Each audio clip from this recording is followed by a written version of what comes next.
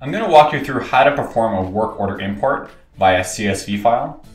But before this, you should be pretty familiar with the ins and outs of work orders. And it's also a good idea to have watched the asset import video, which will just give you a better understanding of how imports work in Maintenance Assistant and some of the things that you might want to avoid. So performing the actual import is a pretty straightforward process. You'd head down to Settings and click Imports. So this is an administrator level feature. If you're a manager or a technician, you're not going to be able to do this. Now, performing the import is actually relatively simple. The hard part is preparing the CSV file ahead of time. So I've got here a .csv file, which I've prepared in Excel. And basically what it is you have the titles across the top.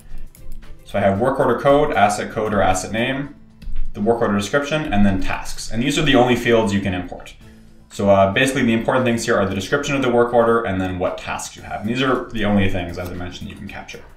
The work order code I've incremented here, but if I left this blank, it's not a big deal because the system would just assign it as normal.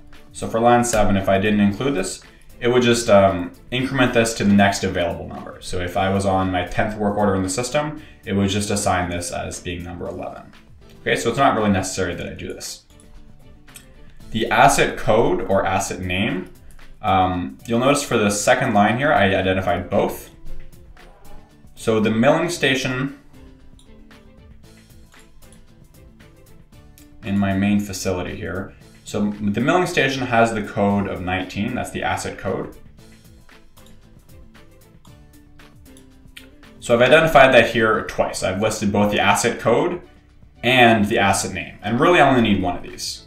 So you'll notice for down here, I've listed only the asset code, and for this one, I've listed the asset name. It's probably a better idea to do the code because these tend to be unique. So you're only going to have one asset that has the code A11. You might have multiple assets that are called CAT scanner. Also, it's easier to make spelling mistakes here. If you have something that's like really long, CAT scanner XKL, something like that. This is a harder thing to spell than the asset code for that.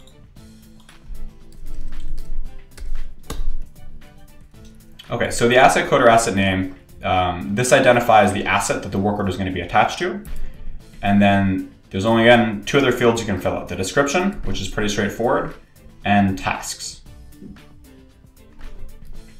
So for these 4 work orders, I've just chosen to import the description and left the task part blank. But for the first work order here with code number 56, I've added 2 tasks. Okay, so to add the second task, all I'm going to do is for the third line here, attach the work order code. That's the same as the work order I want to add it for. So 56. And then task number 2 and what the task description is, okay? And the order doesn't actually matter here. So if I want to add a third task, it doesn't need to be right underneath this line. I can add it right at the very bottom. Again, the only thing that's important is I identify which work order it's for, fill in the task number, and then the task. Okay, so I'll save that. Again, very important is I use the file extension .csv. So to do that, I'll need to click Save As, and then just make sure I have the format, comma separated values selected. All right, click Save. And now we'll follow through with the import. So Settings, Import. What kind of data am I going to import? For this particular one, it's work orders. And I'll upload my file.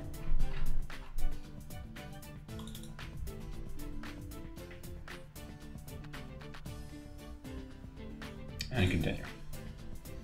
Okay, so you're only able to import work orders with, they all have to have the same status when you import them. So there's no option for having a title here where I can put work order status and import work orders, having this one with requested status and this one assigned status. For any import, all the work orders in the import have to have the same status, and you select it here. So I'm gonna have these ones show up as assigned, and then I'm gonna map over. On the left here, these are the titles in my Excel or CSV file. And the right, these are existing fields in the CSV. So even though I spelled these a little bit incorrectly, like task number in my Excel file is actually work order task number in the CMMS, the system picked up on that and it said by task number, you probably meant work order task number. Same thing with task description.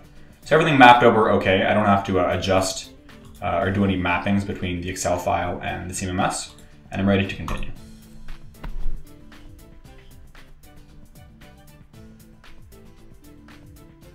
Okay, so sometimes you'll have conflicts. In this case, I have a work order in the system with the code 56, so this would be a duplicate work order. In this case, I'm going to overwrite the existing work order. Okay, everything looks good, and import. So now I'm back in my work orders. I have the 4 new ones I just imported, and if I click on 56, it also has the 3 tasks.